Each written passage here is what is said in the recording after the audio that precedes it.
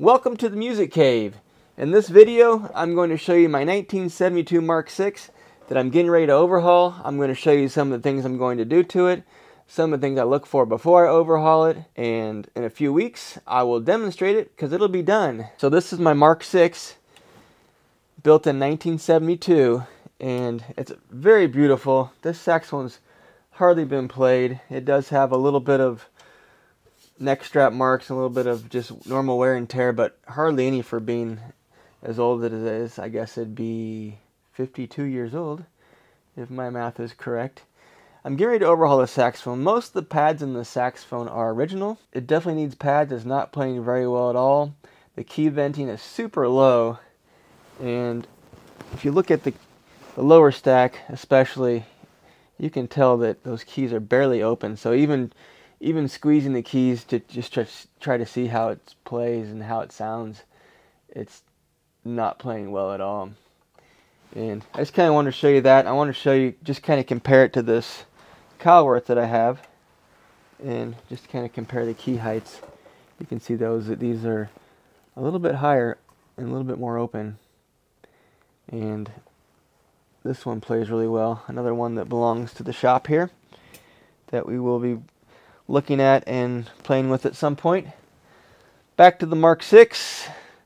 So when I get these in, I check a few things before I even get started on it and do anything. And some of the things I'll check for is just to see if the neck is straight and to see if it's been pulled down or has any damage, dents. And if it's been pulled down, usually you can tell just by visually looking at it. And sometimes you can tell just by feeling the tube to see if it feels round, and usually they'll bend right in here, and that's from somebody putting on a mouthpiece usually and pulling down on the neck, and it just gets bent down. So this saxophone has a really straight neck. Also, I like to check the neck fit. This neck feels pretty snug, although it doesn't really tighten down with the neck screw like I want it to. Like when I tighten down that neck screw, I want that neck to not really move at all. At least not easily.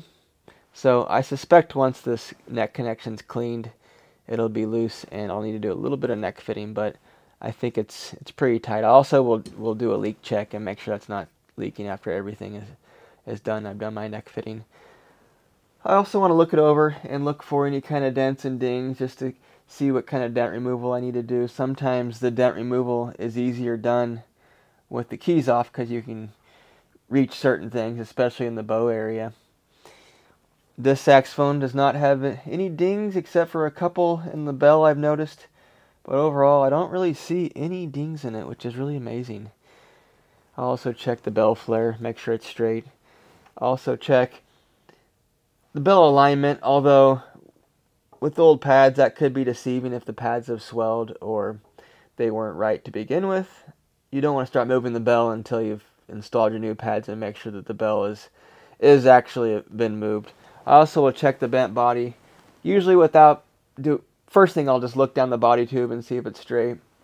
At some point I'll put a light in the bell and then I can look down the tube and see if it's straight. But just initial looking, I will just look down the body tube, just so I know what I'm dealing with. Also, I'll check key play. This saxophone is extremely tight. There's hardly any key play in any of the keys, which is so cool. It just shows how much quality and craftsmanship went into the saxophone. Being 52 years old, it hasn't been played that much, but the keys are so tight. The upper stack does have a little bit of key movement, and it's mainly up and down, not so much side to side, although there is a little bit, but the upper stack is the only part that I'll really have to do anything with. Sometimes once you get it all cleaned up, you'll remove some old grease and you'll discover, hey, there actually is some key play. So that could happen with the saxophone. All the keys don't feel sluggish, so I don't think I'll really have to deal with much, if any, kind of extra key play removal, which is cool. It makes my job really easy, and it shows how much this saxophone has been played, which is not much at all. As far as the adjustment materials and silencing materials, I'll use a mixture of tech cork, natural key cork, felts. I have a really dense felt that doesn't really compress. I like to use those on some of the adjustment pieces. which helps keep it quiet and is long lasting, so things won't move out of adjustment, where if you use a natural sheet cork, it will over time compress and you'll lose some of your adjustments. And I've got some little tricks that I'll use to silence some things. This does have the noisy ball joint key mechanisms, which are really hard to silence. I'll probably end up putting some thick grease on it, maybe some Teflon, and see if I can get them to quiet down. Generally, you start to get them to quiet and they can be sluggish, so it's a really hard balance to get that quiet and working well. But yeah, the saxophone is so beautiful. I'm so excited to get this done and play it. These are the pads I'm going to put in. These are made by Pisoni, and they're made in Italy. And they're a beautiful pad. They've been making these for decades. And hopefully you can tell that in the camera, but they are really beautiful. The leather's really soft. I always put a thin coat of lacquer on them, which is kind of an old-timer trick, and that helps seal the pad, although these pads are sealed from the factory. But it does help seal them a little bit more, and it makes them last a little longer and makes them easier to clean off. I have these resonators that are really similar to the original, and I will put plastic back in the saxophone, and they're just a basic plastic saxophone with these little pressed-in brass pieces that'll go in the back and press in, and really simple and easy to use.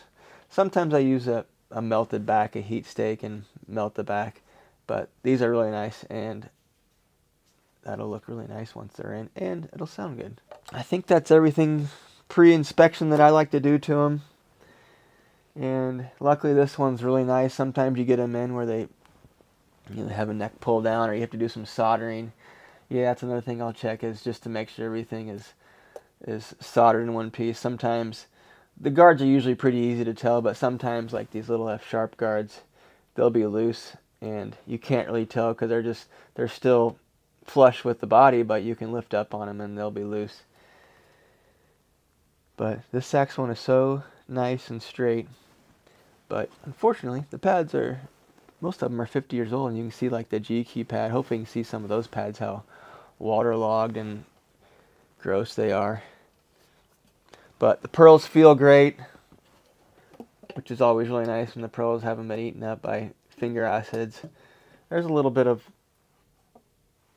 lacquer issue like on the side F sharp key. That's probably from heat, from somebody putting too much heat on the lacquer and burning the pad. I'm assuming that's probably what that is. And there's a little bit on the low B flat key as well. I've taken that low B flat pad out I wanted to check sizing just to make sure I had the right size for everything, and I do. But yeah, very minimal wear and tear on the saxophone. Show you some of it close up.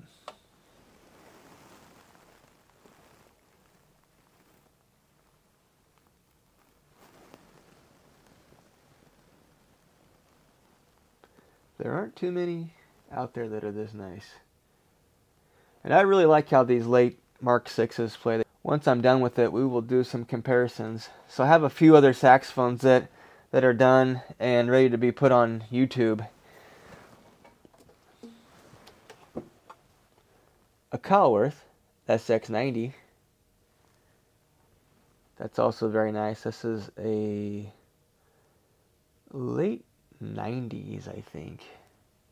But really beautiful, and this is the 90 without the rolled tone hole, so it's not the SX90R, which I think is probably a good thing, although I do dig the rolled tone holes.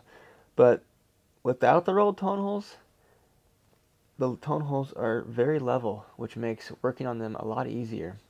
Although I do have good luck with the rolled tone holes. I use the proper amount of glue and I can get those pads to level and make those horns sing as well. And I've done plenty of those with the rolled tone holes, especially if you count the cons that I've done. Also, let me show you one more saxophone. This Buscher or Beecher 400 tenor saxophone is finally done, and it is beautiful and it plays so amazing. Just give you a quick sneak peek of that one. Hopefully I have a good friend who's a really good player coming over soon, and we're going to compare all three of these horns and his horns, so it'll be a cool tenor sax shootout. If you're liking this video, please like and subscribe. Also, I'd love to know what you think of these late model Mark VIs if you played one. I've always thought they were great horns. I've always been so happy when I've been able to play one. I'm really excited for this one. Hopefully it turns out as good as I think it's going to. Just playing it as is, I'm really excited. Thanks for watching. My name's Scott Reed. I'm a woodwind repair technician. I buy, sell, trade, and collect. And I play musical instruments, and now I have a YouTube channel.